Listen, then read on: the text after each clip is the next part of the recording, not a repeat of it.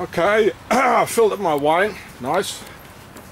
That's all the yellow jackets where they serve for, you know. The old Pope, Vieux Pape. I'm here. I'm reading about another Pope. It's Martin Luther on the Jews and their lies. I tell you, it's a bunch of crap. This book. It's a bunch of crap. And he even says, you know, if you might think, you know, the Jews, like he's going to tell you, the Jews are the masters of the world. Well, here it says, you know, who are the masters? Meanwhile, our princes and rulers sit there and snore with mouth hanging open and permit the Jews to take, steal and rob from their own money bags and treasures whatever they want. So he admits, you know, there's some other power. He also admits they threw out the Jews everywhere, you know, so they're not the masters of the world, I tell you. I don't give a fuck about any Jews, any red sauce about them. But it's not our masters, it's not Zionism, it's just local. Wakey, wakey people. It's the aristocracy. And Luther, he was married with an aristocrat. Katharina von Bora. And he found her. He dug her up in a Cistercian monastery, you know, where the Templars were. The only monastic order where they could carry a sword. And guess what? In her coat of arms of her family, there's a Templar's cross and a crescent moon. You know, Templars were together with the Arab aristocracy, as today. That's why they're all here. Oh. Forget about the Jews. Stupid. Forget about the yellow jackets. They're only good for some wine, you know. You need the real... Oh, there's somebody coming in. Okay, good. So I'm here at the castle of Argimont in Belgium. I already filmed the Templars commandery. And here, the dungeon here, this part, like here, it was built by the Knights Templars in the 13th century. And then the aristocracy, because they're all the same, they built the whole castle around it. Here you can see that. Le Château de G.I.U.R.E.H. And here you can see it's the 13th century. It's always 13th century, nothing before. This is their logo. It has the seal of Solomon in it. And I don't know what it says on top. I'll have to watch that later. And here too. Oh, there it is. Can't see it now.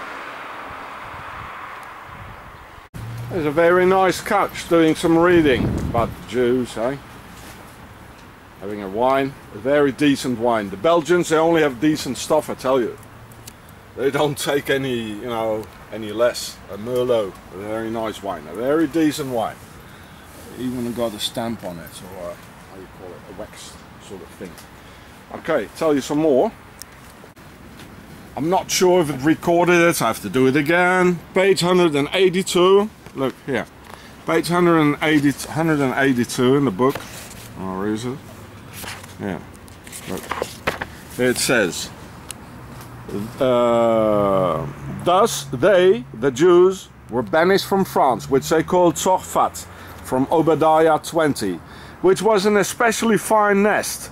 Very recently, the Jews, were banished by our dear Emperor Charles, the aristocracy. Well, Martin Luther, he is the aristocracy from Spain, the very best nest of all, which they called Sepharad, the Sephardic Jews.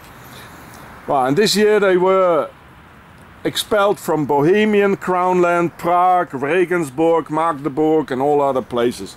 So what does it mean? If the Jews are being kicked out all over, that means they're not the one in charge. He's in charge. Look at his aristocratic face. Look at his eyes, you know, the place he's got between his skull and his eyes. It's typical. And the long nose, it's pharaonic. And here it says, children have been... where is it? Kidnapping of children. The Jews, they kidnap children. Here, Jew. It's not true. It's a lie. Who's kidnapping children? The aristocracy, the pharaoh. I'm right next to it, where Dutroux, where the castle is. I'm here in Belgium. I'm here where they did it. It was all in castles. It went all the way up to the Belgian king.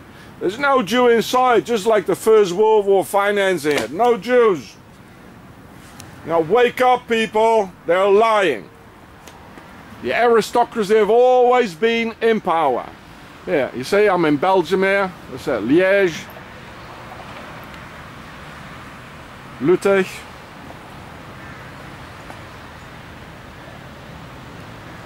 They've always been in power, people. Come on, wake up.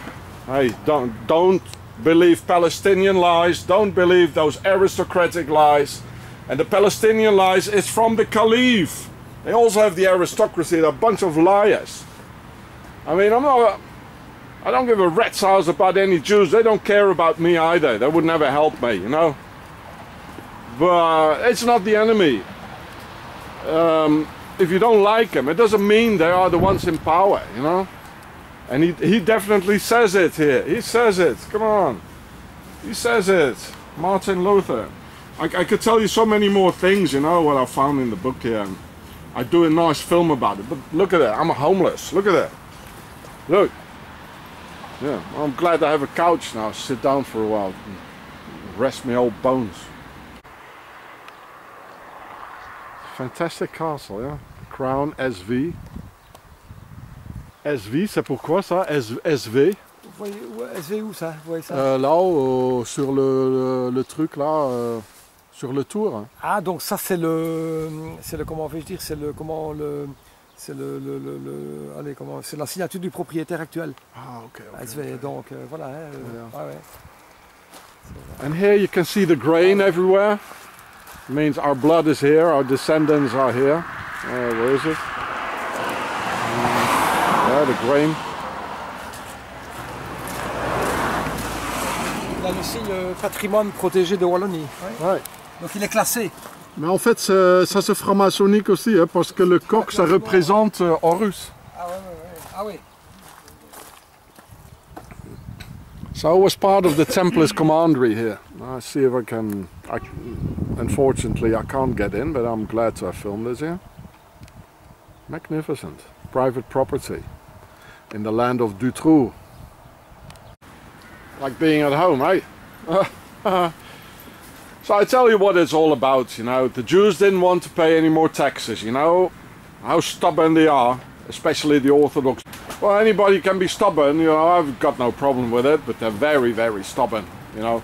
They don't accept anything else than, you know, their prayers, and they certainly don't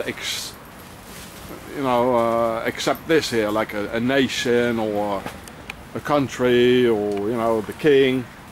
So, and Martin Luther, he was he was a fan of Bernard de Clairvaux, born in a castle himself in Burgundy. I went to the monastery, I showed it to you, two of his monasteries. He was the guy who invited all the Knights Templars. It all started there. I tell you, Martin Luther, because the French king, the old world order, the vertical rule, he was traditionally together with the Catholic religion, the Vatican and the Pope.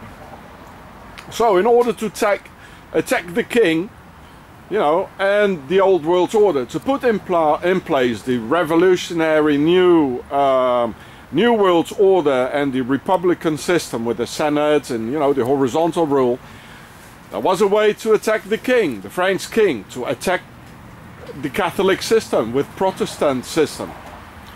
This is what happened. It was all like two world wars. It was just a battle for the new world order to be in place. And I tell you, the 30-year war was even worse, especially for the G.I.U.R.E.H. Eh? They murdered the Swiss mercenaries. They murdered about 20 million Krauts, who got saved by the Dutch finally, because their ships, they sank all the armadas and their gold. The Portuguese and Spanish, so they, you know, the mercenaries, the mercs couldn't be paid anymore. Oh, look at that! Oh. Yeah, it's even here, you know, there's a circle here, which is for the compass, and there's a lot of squares here, you know, for the square. Don't you think they don't think about this, eh? And there's the 4. There are 4 parts in it for the concept of 4 as well, and the circle is the concept of 3. I'm masters. I would do a really good film about it, about Martin Luther, but I'm homeless, as you can see. I'm very tired. I don't have a place to do it. There's no solidarity really. I can't have a bank account because I don't have a place to live. It's absolutely, it's all tits up, you know, I tell you.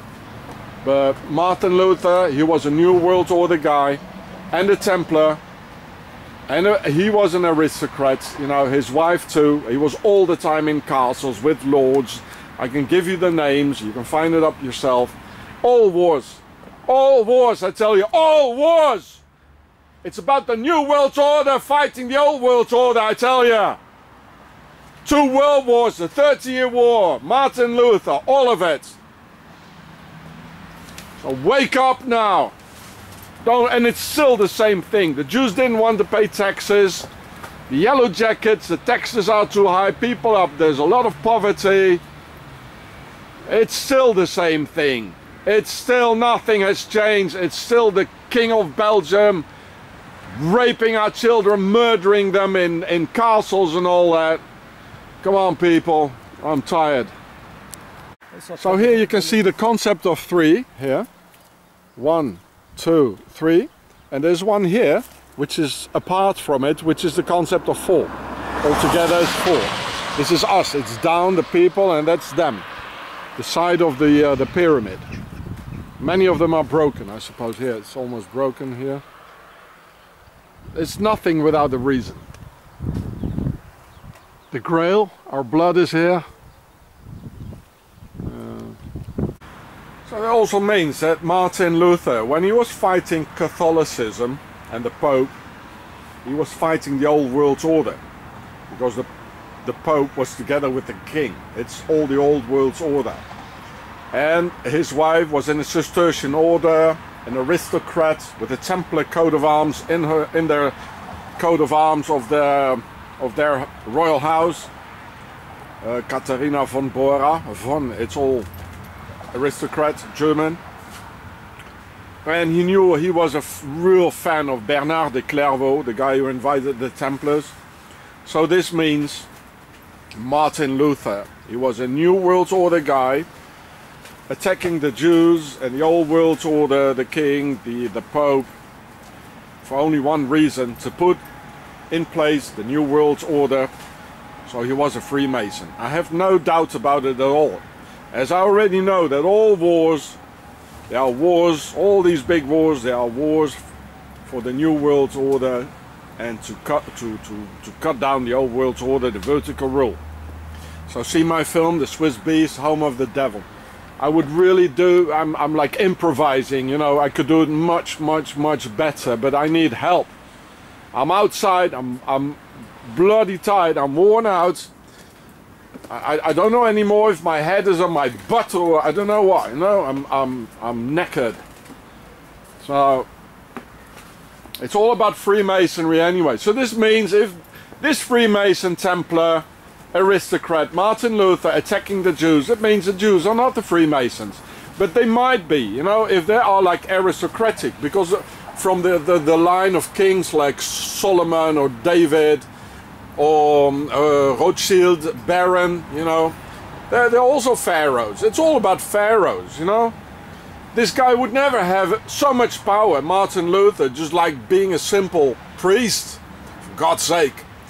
You know, if he was not backed up by the aristocracy and Pharaoh and the ones in power. And he was all the time in castles. He even married a aristocratic woman, as he was an aristocrat himself. Because the 2nd, 3rd and 4th sons, they went into the orders, monastic orders like him. So wake up, yellow jackets, and you know, I've got a nice flag here. What is it? Hello. You know, it's all about taxes, aristocracy, parasiting on his new system. Bunch of pharaonic liars. So somebody help me and I'll do a lot of work for you.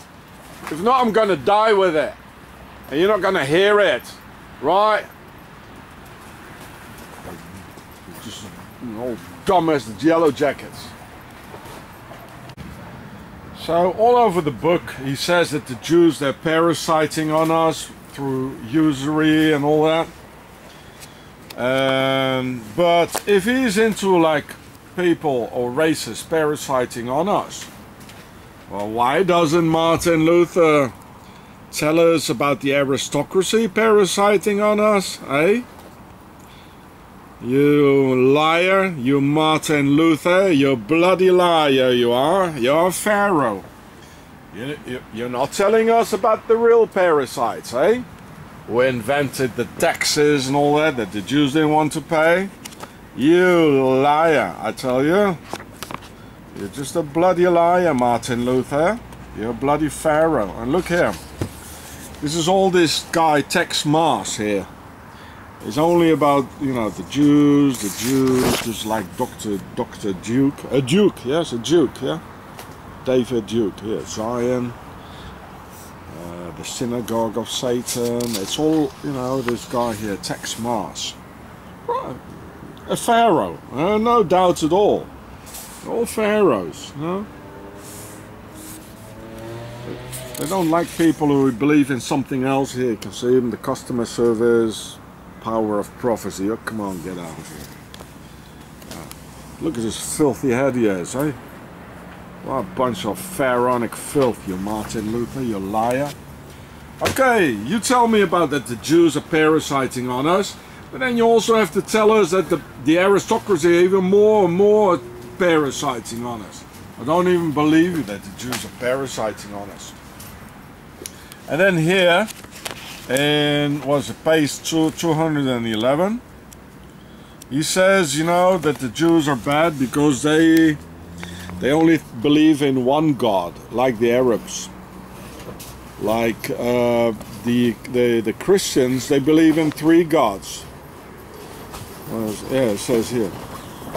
Neither Jew nor devil will in any way be able to prove that our belief, Christian, said by a pharaoh, that the one eternal Godhead is composed of three persons. He must be schizophrenic. Implies that we believe in more than one God. That's Isis, Horus, and Seth, bloke. That's all pharaonic. So he says that God has a son, Jesus. God, he has even a mother, Mary. He says it here, eh? So if the Jews maintain that they cannot understand how three persons can be one God, why then must their blasphemous, accursed, lying mouth deny, condemn, and curse what it does not understand. It's all pharaonic. This bloke is a bloody pharaoh and an aristocrat. You know? So he wants to tell us that God has a son and a mother. Yeah, come on. There's Isis, Horus, and Seth. Have you got any more fairy tales? God has a mother. Come on. So, hey, Swissy. Swissy is here. That's because of the Templars. This was, you know, there's a later date here, but it was originally the Knights Templars here. And here you can see the like two pharaonic dogs here. Typical pharaonic with those long ears. There's the ball for the world domination. It's starting to rain. Private property. Okay. I respect it for once. So it's the other side. There's probably a lot more to say. It's in private property now. Apparently it was bought by a guy called Bloom, a Dutch. What does it say here? I don't know. Magnificent. Our masters. So the only thing I agree with, you know, he talks about the circumcision a lot. That the Jews or the rabbis, they said only a person who's circumcised, he's a real human being. The rest are just goy and animals. So I agree with this, with Martin Luther, only about this, you know. Because of course, you know, see my film about the circumcision and the alliance with Seth, or Seth on. Because if you mutilate God's creation, you know, you make an alliance with the devil. A circumcision. And Pharaoh, he only circumcised his slaves. He didn't circumcise himself. But of course Martin Luther, being a Pharaoh himself, he knows it all. And he knows the Europeans, they don't like to cut their dicks, you know. So this is why he says it like this. And oh yeah, circumcision. Oh, I'm getting really pissed here. Eh? No more wine for the yellow jackets. Hey. So this is the wife of Martin Luther, Catharina von Bora. There she is. It's all nobility, eh? Yeah, it says Saxon pity nobility. And she was in a Cistercian monastery. They were the guys, they were the Templars, Cistercians, when they were still monks. And she, here, this is the royal house of her mother. This is their coat of arms. And this is from her mother's side, this one here. You see the Templar's cross and the crescent moon. There we go. You see? Templars all over, Cistercians. And then Martin Luther, he was completely a fan of Bernard of Clairvaux, the guy who invented the Knights Templars. It's Templars all over, the Reformation, the Protestant movement. It's a Templar movement to attack the king. I'm very sorry, I could do a lot better, but I don't have a home, so I have to just film the screen. I hope you can hear me, because I'm sitting in a library. So I'm just staying in the car. Here you see a pyramid, Pharaoh. See here? It's all Pharaoh. Pharaoh and Swissy.